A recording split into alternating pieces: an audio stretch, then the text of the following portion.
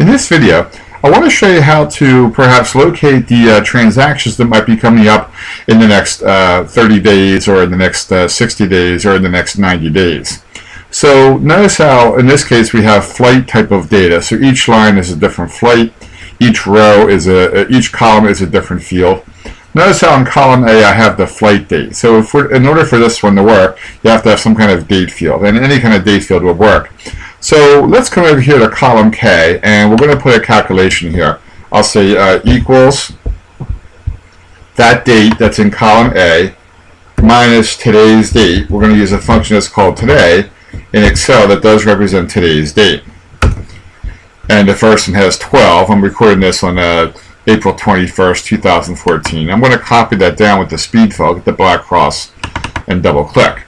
So you can see some of them are, coming up pretty soon. Some are a little bit old, going to be in the future a bit.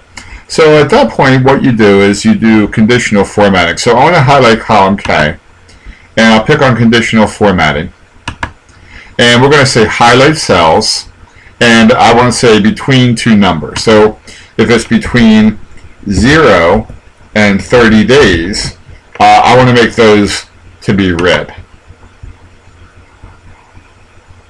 Actually, in this case, we'll use maybe the light red fill with the dark red text. Okay, and we'll click on OK. And you can really see that if I scroll down on column K, the ones that are between 0 and 30 days are now in red. They easily stand out. Now, let's say if they're between 30 and 60 days, then I want those to be a different color. So I'm going to highlight column K again. We'll do conditional formatting. We'll say highlight cells, and then we'll say between. In this case, we'll say if it's between 31 and 60 days, then perhaps I want those to be yellow. And we'll click on OK. And now we see some yellow ones as well because they're between 30 and 60 days.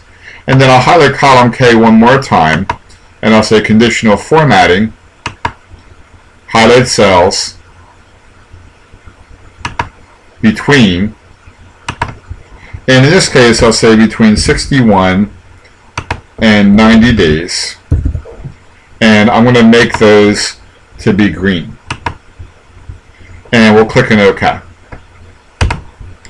So now if I just click on a different cell, notice in column K we know that the ones in red are going to be between 0 and 30 days.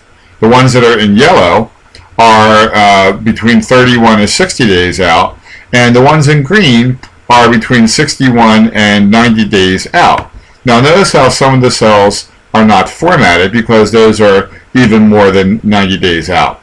So pretty quickly I was able to determine which records are coming up. I can see that the ones in red are really coming up in the next month or so because of conditional formatting. So you started off with a date field.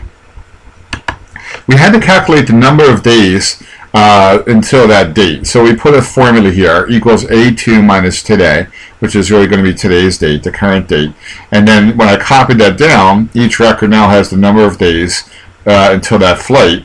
And then from there, I was able to do conditional formatting to make the ones stand out between 0 and 30 days, between 31 and 60 days, and between 61 and 90 days. And that's a great way to indicate which records might be coming up in the near future.